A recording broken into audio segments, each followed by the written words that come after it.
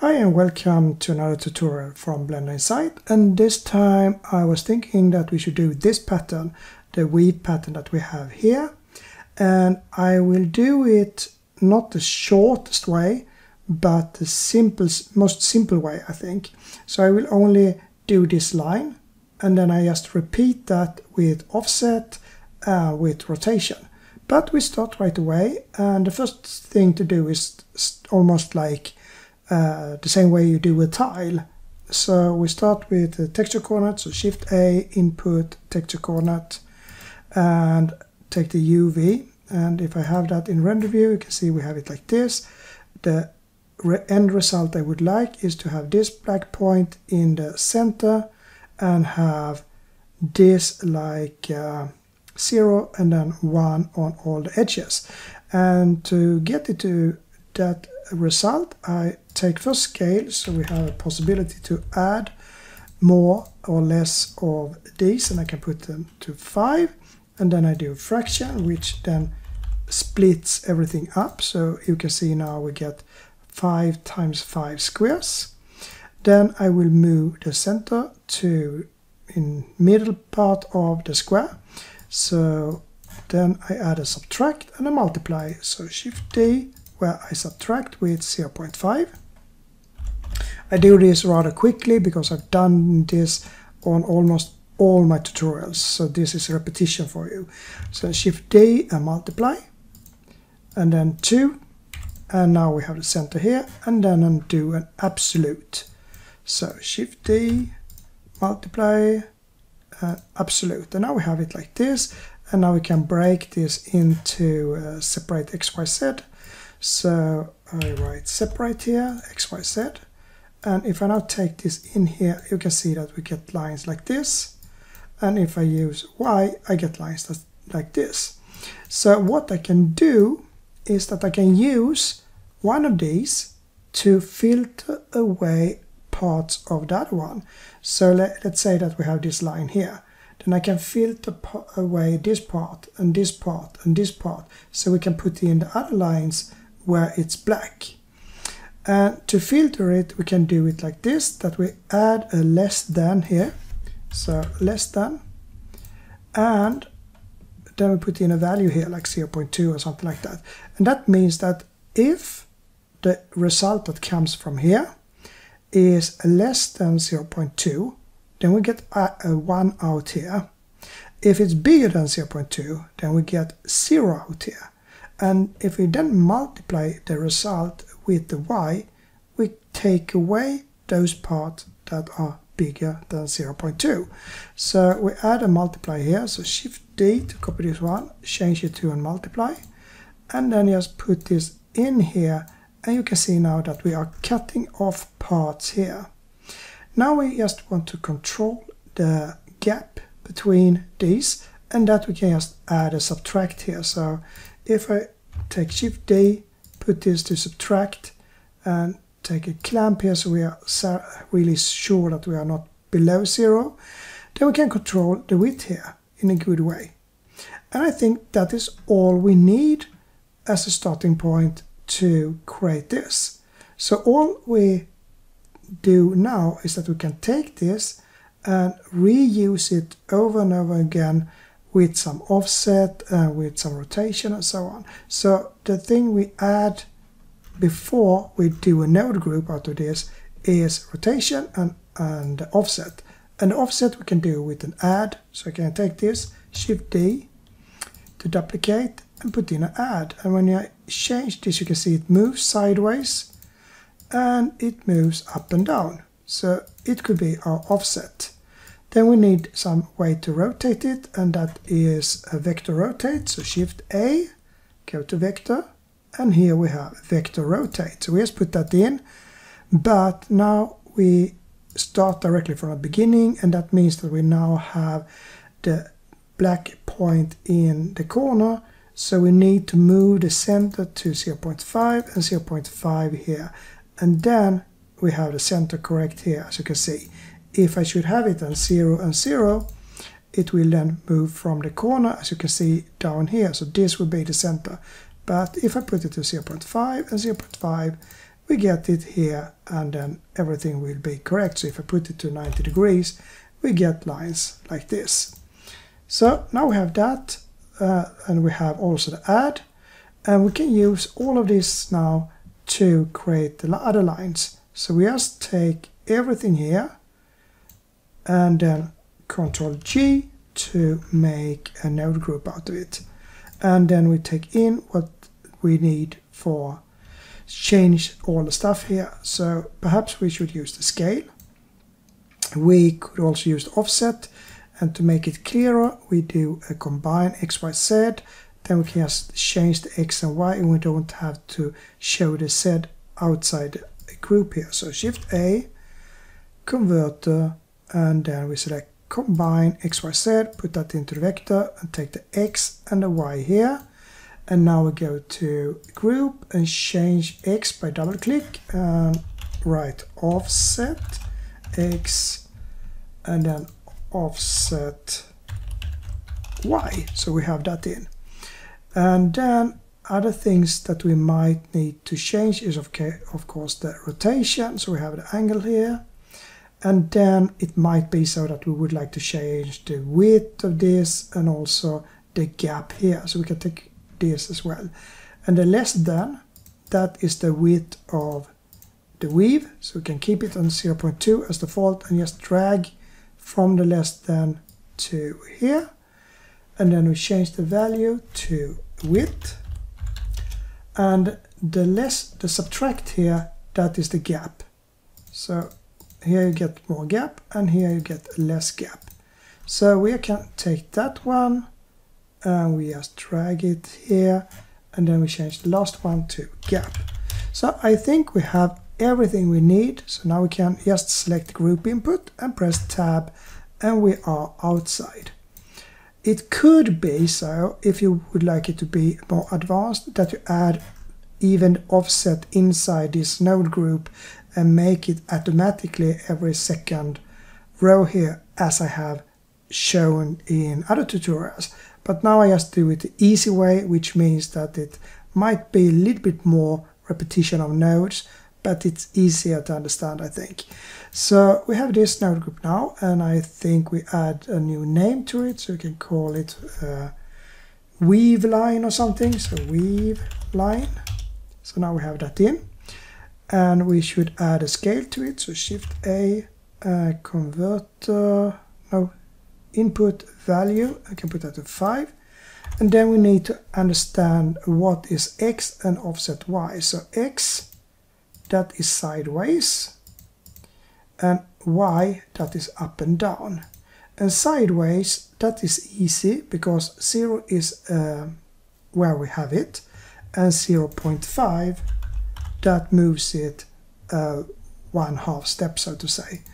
But the offset Y, that is a little bit harder because the width here is depending on what we have as a scale here. So the offset Y will change all the time so to get half of the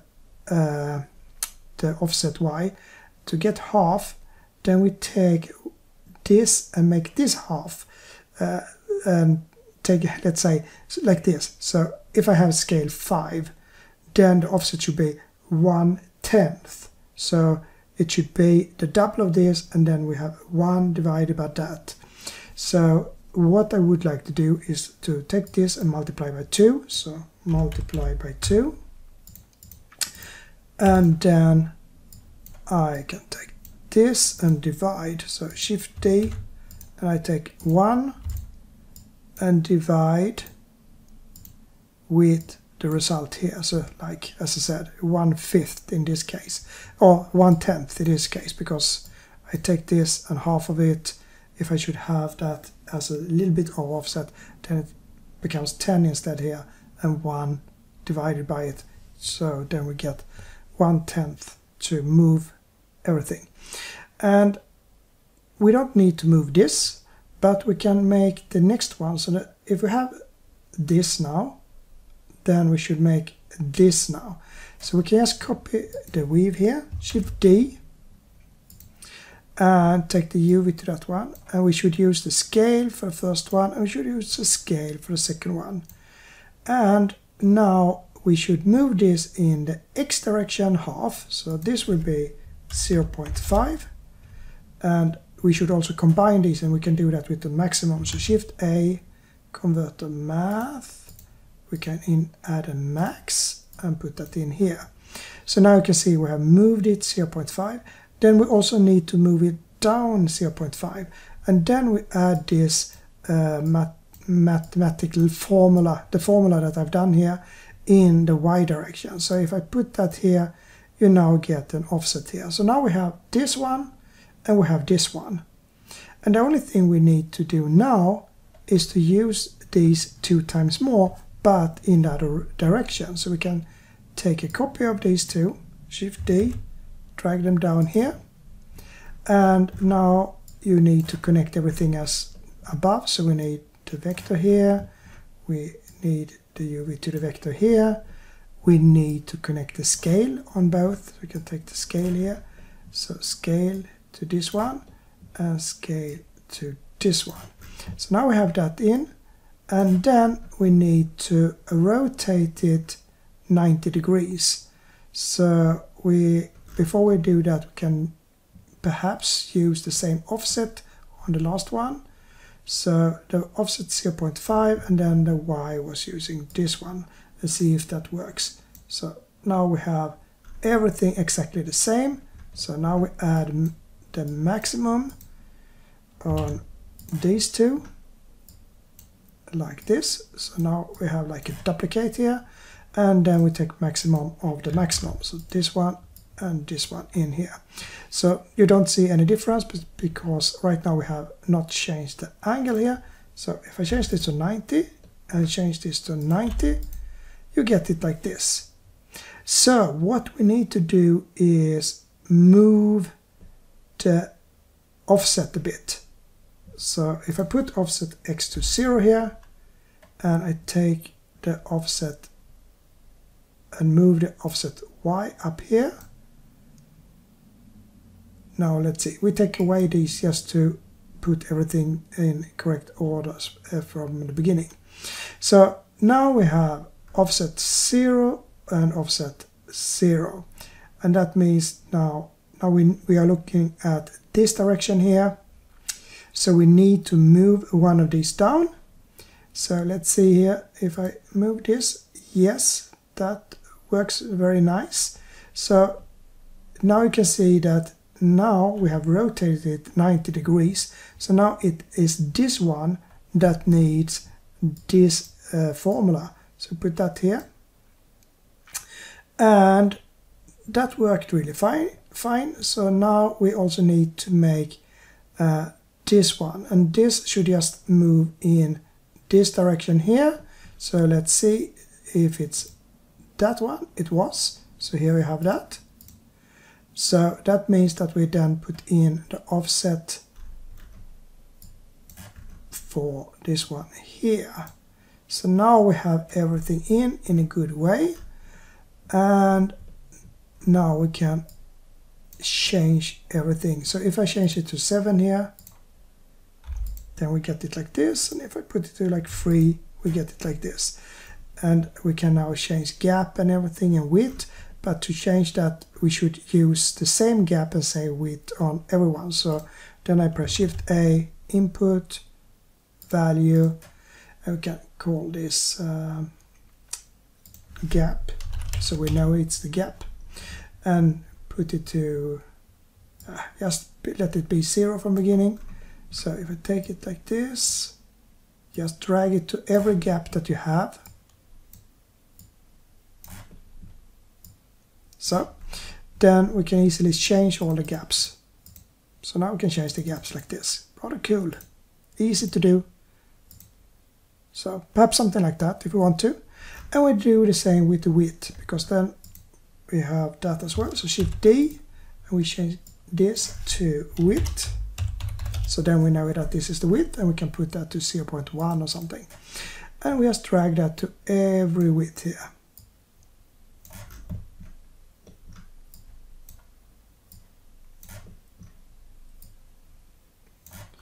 And then we have that as well.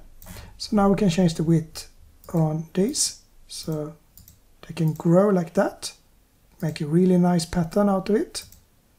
Or we can make it smaller or more narrow like that.